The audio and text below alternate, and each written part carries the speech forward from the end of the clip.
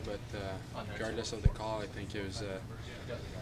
I should have been back there. Obviously, I think it's disappointing right now, and but I got to make a better play there to make sure we don't give them a power play in overtime. I think you had both hands on your stick. Like I said, I think I'll have to Yeah.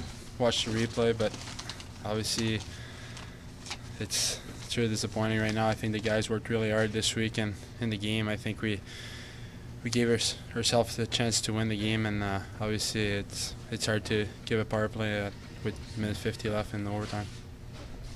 Savvy, penalties in general were an issue tonight. Is that because you're being asked to play harder and the battle level's got to be harder and you got to have more discipline to come with that?